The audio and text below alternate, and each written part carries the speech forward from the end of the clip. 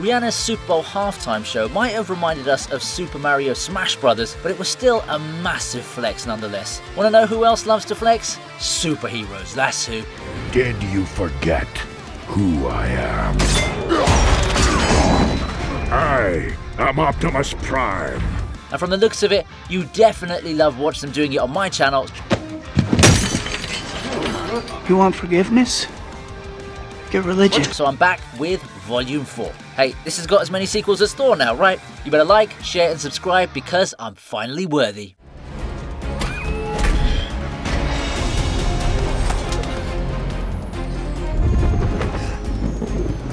Stark, we need a plan of attack!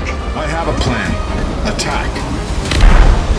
Speaking of Thor actually, here he is in the very first entry, although he's not the one doing the flexing here. If we were to go back to 2015, life definitely looked good, didn't it? The first Avengers movie was released all over the world and raked in over $1.5 billion at the global box office. Listen well, brother.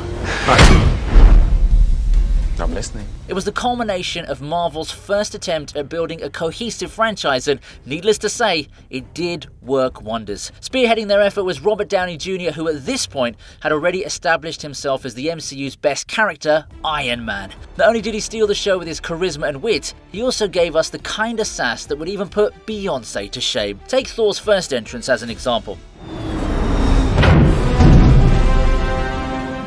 Normally, you'd be cautious while taking on the Norse god of thunder, just like Captain America. But Tony Stark? Not a chance. Not only does he ridicule Thor's dress sense, he straight up goes on the offensive despite Steve's warning. You have no idea what you're dealing with. Shakespeare in the Park?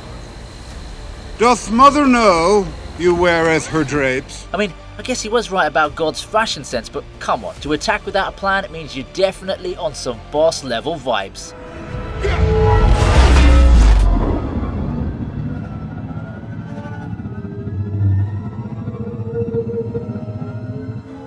It's not possible.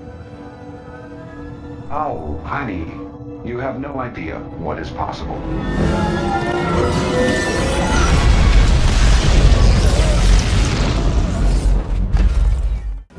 That's why I'm apologizing, so sorry.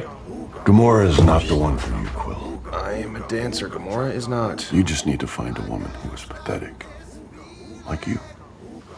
With Volume 3 coming up soon, the Guardians of the Galaxy are finally coming to the close of their MCU chapters. I just want to take this moment to soak in the glory of having more volumes than a successful Marvel franchise. Yes! I have single-handedly vanquished the beast! Come on now, this is a Flex's video. Did you really think I wasn't going to stroke my own ego as well, eh? I'm sure you must have gotten the reference, but there's a certain destroyer who would have taken my line a bit too literally. He's coming back for her. And when he does, that's when you... Why would I put my finger on his throat? Drax started off as a menacing fighter who wasn't one to mess around with, but at the end of it, he turned out to be one of the funniest members of the team. I mean, seriously, apart from I am Groot, the most popular line from the Guardians is definitely, "Why is Gamora?" Where is Gamora? Yeah, I'll do you one better. Who's Gamora? I'll do you one better. Why is Gamora? Of course, just because he doesn't get metaphors doesn't mean Drax can't be savage. Remember when he violated Star-Lord by saying he'll find a girl who's just as pathetic as him? You just need to find a woman who is pathetic. Like you. Yeah, Dave Bautista was definitely made for acting. Thank God he isn't wrestling weird anime fans anymore.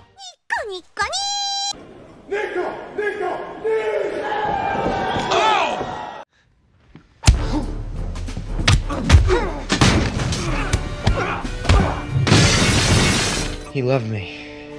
No, he despised you. You were an embarrassment to him. Oh. Look at little Goblin Jr. Gonna cry? You can't afford to mess with Bully Maguire, even if you're the heir to a vast fortune left behind by the Green Goblin. James Franco had a lot of embarrassing moments in his career, but his most viewed humiliation has got to be the battle between Harry Osborn and Peter Parker. Well, Bully Maguire, I guess. I mean, they are two totally different people. You want forgiveness? Get religion. It's kind of surprising that a movie which was criticised at the time of its release is now more memorable than the films that came after it. If you want the shots, I'll take the staff job. Double the money. That's the power of a viral meme, isn't it? Anyway, looking at the scene, there's a lot of moments here where Spider-Man totally destroys Goblin Jr., not just with his punches, but also with his words. Stings, doesn't it? Protected you in high school, now I'm gonna kick your little ass. Whether it's him acting fake scared in front of Harry or even calling him a failure to his dad's legacy, I'm sure there were lots of tears being hidden here. I mean, Peter even taunts his opponent by asking him if he's gonna cry. Bro really woke up and chose military level violence now, didn't he? You gonna kill me like you killed my father? No. I am your father.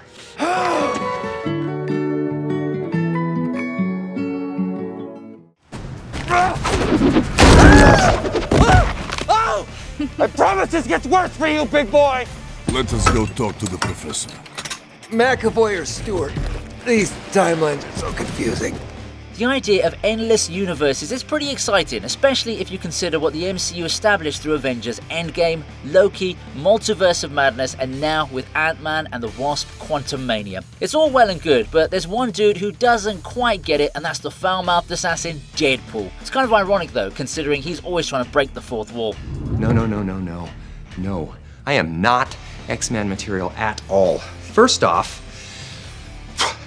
I'm not even a virgin. Case in point, Deadpool 2. Remember when Colossus asks Wade Wilson to go and see Professor X? The man gets so confused because he doesn't know whether he'll be meeting Patrick Stewart or James McAvoy. Let us go talk to the professor. McAvoy or Stewart? That's a fair assumption though, I guess, because things started to get a little bit blurry after X-Men Days of Future Past. Honestly speaking, I love watching Deadpool mess around with a toughie like Colossus. We need a spin-off series ASAP. Now, I'm about to do to you what Limp Bizkit did to music in the late 90s. Dad? It's too strong. Without my hammer, I can't. Are you Thor, the god of hammers? Kids say, they're such a handful at times, aren't they? Even after their 1,500th birthday. I can only imagine what dads like Odin have to deal with. Well, that kind of patient also has a breaking point, and we see it in Thor Ragnarok when Chris Hemsworth goes crying to his daddy because his big sister Hela was bullying him. That's when Odin has to remind him that he's the god of thunder, not the god of hammers. Are you Thor, the god of hammers? I know it's meant to be a funny line, but you can hear a tinge of frustration in Anthony Hopkins' voice during his line delivery. I mean, I can understand. Dude still has to use his parenting skills even after his death. Comedy was definitely the highlight of this film, and it showed as Thor's box office numbers finally got boosted to profitability. Can't really say the same for Love and Thunder though. Someone clearly let their earlier success get to them. It's too late. She's already taken Asgard. Asgard is not a place. Never was. This could be Asgard. Asgard is where our people stand. When it is done, and Gotham is ashes, then you have my permission to die. Where's the trigger? Tell me where the trigger is. Then you have my permission to die. If the concept of leaving someone high and dry was ever made into a movie, it would definitely be Bane's character arc in The Dark Knight Rises. Bro went from rivaling Heath Ledger's Joker to being reduced to a simping clown. I'm sure The Weeknd can relate. Alright, I might have been a bit too rough there, but to set the record straight, I did like the movie because it had a lot of amazing moments, especially in the first half. However, one of the best flexes was when Bruce Wayne got to turn the tables on Bane after getting beaten down during the first matchup. The shadows betray you because they belong to me. Tom Hardy must have really thought he owned Batman when he told him to ask for his permission to die. Well, that didn't last long because he got dealt an Uno reverse and fell victim to the turntables. The real winner here was Karma. Where's the trigger? Where is it? Karma, I guess. But shouldn't the people know the hero who saved them? A hero can be anyone, even a man doing something as simple and reassuring as putting a coat around a young boy's shoulders to let him know the world hadn't ended. You're missing the point. There's no throne. There is no version of this where you come out on top. Maybe your army comes, and maybe it's too much for us, but it's all on you. If we can't protect the Earth, you can be damn well sure we'll avenge it. Remember when I said Tony Stark was all about the sass in this movie? Well, I wasn't joking. While Iron Man might be iconic for his witty one-liners and funny catchphrases, there's an element of seriousness in his words when he means business. Take that off. What are you? Genius, billionaire, playboy, philanthropist. You can immediately understand he's sorting stuff out in his head, and that's what makes him a standout character. Take this scene here with Loki. A lot of us remember it for different reasons. Of course, there's the "we have a Hulk" line, But what hits you in the feels is when Iron Man tells Loki that he's got no way out of the mess he's created. I'm sure you remember his epic line too. If we can't protect the Earth, you can be damn well sure we'll avenge it. It's different, doesn't it? See, now that's what separates the men from the clowns. Sorry, Bane, I didn't mean to roast you in that last entry. What the hell? What just happened? Please tell me nobody kissed me.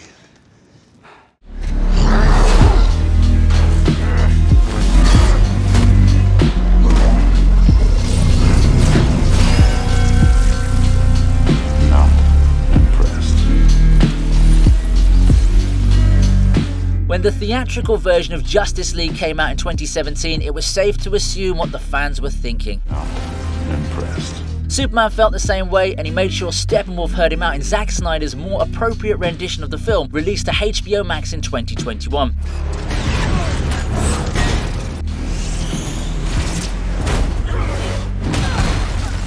I'm a very positive person, so I don't want to criticize the theatrical cut, but what I can do is praise the Snyder Cut for giving us a more detailed breakdown of the film's events. Yeah, sure, it's 4 hours long, but at least it's worth our time. The Man of Steel needs no introduction on his powers or abilities, but it doesn't hurt to keep the crowd entertained, right?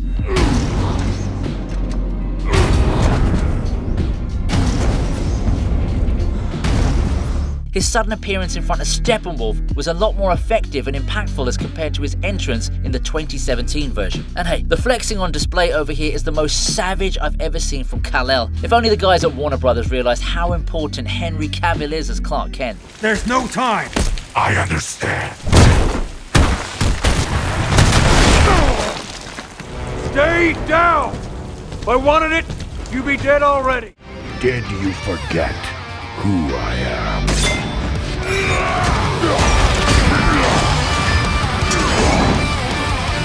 I am Optimus Prime. Remember Optimus Prime? Yeah, how can you not? He's the dude who made our childhood that much more enjoyable with his robot moves and hyper-masculine voice. Leave planet Earth alone. 'Cause I'm coming for you. Now, the live-action Transformers films are kinda hit and miss, but that doesn't mean that they weren't entertaining. You'd normally imagine someone like a Megatron to be the sassy one in this franchise, but Optimus Prime had a lot of one-liners up his metallic sleeves as well. For example, look at this moment from The Last Knight, where he fights the rogue Decepticon bots with his new sword. Bro feels insulted when his enemies don't even recognize his brilliance, so he takes them down with a single slash while also commenting on how unforgettable he is as a character. Did you forget who I am? I mean, come on guys, this man is the reason why we still watch these movies. Let those who exist long after us know that this was our finest hour. Love that guy. Goosebumps every time. What you say, big boy?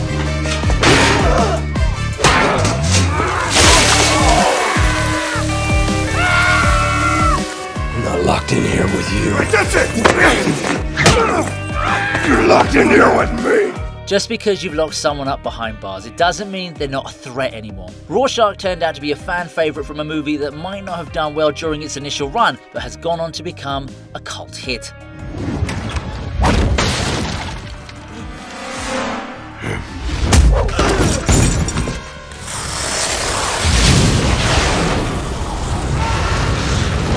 Yeah, there are a lot more similarities between Watchmen and Justice League than you can imagine. For starters, they're both directed by Zack Snyder. Alright, wait, I've got to go back to this scene. After he literally fries his prison mate, Rorschach establishes himself as a high-level threat even amongst some of the most dangerous criminals in the world. However, a badass never misses the chance to flex, so bro lets everyone know who's actually trapped and who's actually the danger. Yep, this is a total Walter White moment. Never disposed of sewage with a toilet before. Obvious, really. Not bad for a fourth installment, eh?